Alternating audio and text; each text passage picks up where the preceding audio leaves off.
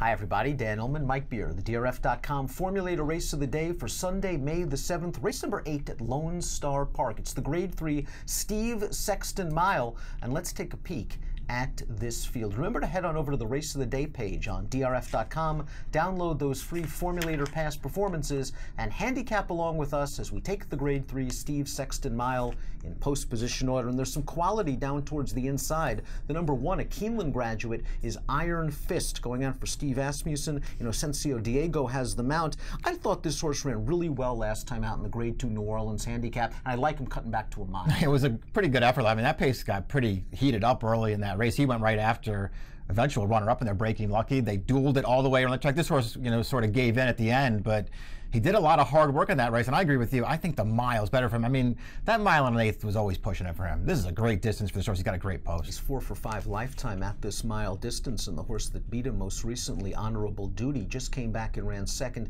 in the Ali Sheba Stakes, a graded event at Churchill Downs on Kentucky Oaks Friday. The number 2 is going to be the favorite in this race, and that is More Spirit. 6 to 5 on the morning line. Mike Smith, Bob Baffert. Baffert has not run a horse at Lonestar in a long time, but his record over the years over this track, sensational. Yeah, what he did ship in here, he used to win a lot, and he used to send some of his better horses over here to run as well. More Spirit, we'll see where it obviously plays out for him as time goes on, but this might be one of Baffert's better horses. I mean, he's got a lot of ability, this horse, and I like the way he's come back. After the layoff, they laid him up after the Derby. He's 3 starts since then, just sort of progressively getting better and better. He was good winning last time. He's a handful in here at a short I race. agree with you. Grade 1 winner at 2, abbreviated campaign at 3, where at times we thought he was a little bit lazy, but his last couple of races, he has turned it on, including his most recent start in the Essex Handicap, which resulted in a career best 105 Beyer, and I like the way he finished that race off.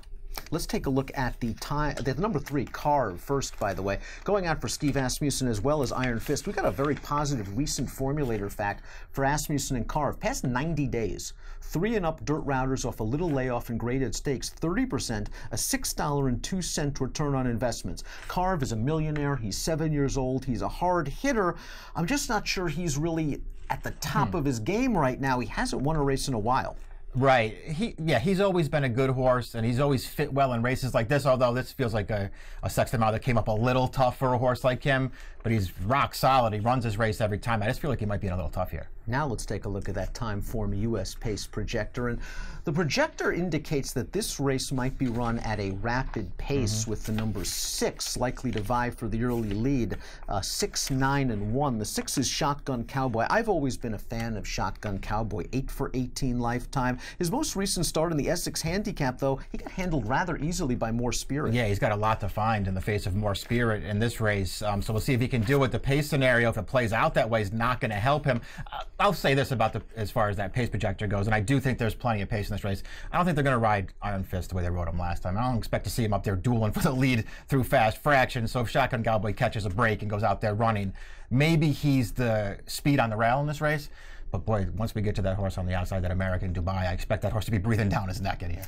Great minds might benefit from a fast pace up front. He won this race last year when it was known as the Texas Mile. He finished 3rd most recently at Delta Downs. The 4th place finisher did come back to win, but only an optional claimer at Evangeline with an 82 Beyer speed figure. Where is Great Minds from a form standpoint? I wonder if he's tailing off a little bit. Yeah, I wonder if he is too. And the other thing about him, even if he's not, even if he does sort of rebound here and step back up to one of his better races, he's really a little too slow for this field. And he's got that 194 Beyer, and it's good for him that it was over this track in this race. But other than that, he's a little slow in here. One of the longer prices in this race is the number 5, FJ Uncle Vic, 3rd start of the form cycle, eligible to show a little bit of stretch out speed, but he's 0 for 13 lifetime over the Lonestar surface. He finished last in this race in 2016, 8th of 10 in 2015, up against it from a class standpoint. He just looks like he's in too tough here. Interesting spot for the number 7, U.S. Officer, at 30 to 1 on the morning line. This is a 3-year-old taking on older horses.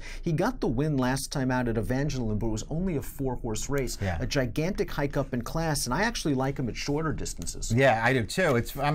They obviously think a little highly of him. They've tried him in some really tough races along the way. This is another one of those. Key to this race might very well be the number 8, Texas Chrome. It was a perfect 3 for 3 over the Lonestar surface, and he's a tough, hardy horse. that really got good towards the end of 2016 with wins in the Grade 3 Super Derby, the Grade 3 Oklahoma Derby. Then he didn't fire in the Breeders' Cup Dirt Mile. He was a little bit overmatched. I needed to see something last time. He gave me nothing. I agree with that. I know it was off the layoff. You don't have to be too hard on him, but I wanted him to pick his feet up in that race, and he didn't. We'll see if he can sort of take a big step forward second off the leg, because you know he's got it in him. He was a pretty talented three-year-old. I like the way that he was sort of improving towards the end of last year. The other thing that I like about him too, Dan, is I know he got some good races in at 9 furlongs. I like the shorter race for him too. Trainer Rodney Richards has done a really nice job with the 9 American Dubai, a colt that's reeled off 4 consecutive wins, and he stretched his speed out to 1 1/8 successfully last time out in the Sunland Park Handicap. His Beyer's steadily improving. I don't like that he doesn't change leads really in the stretch, but that's just him. He just seems effective there. The question is, can he get away with a lonely lead, or are they going to push him hard early? I don't know if he can clear the front in here, but he is a fast horse, and if they are intent on it, maybe he can get it. I like this horse as a 3-year-old. They probably made a little bit of a mistake trying to make him a Derby horse. That wasn't going to work out for him, but he's come back this year and he's shown that he's pretty good. I don't really want to bet against More Spirit in this race. That's a price. If he wasn't in here, I'd be happy to take my chances with this horse, but against More Spirit, I don't think I can bet this horse. Let's take a look at our top picks for the Grade 3 Steve Sexton Mile, your Sunday Formulator race of the day.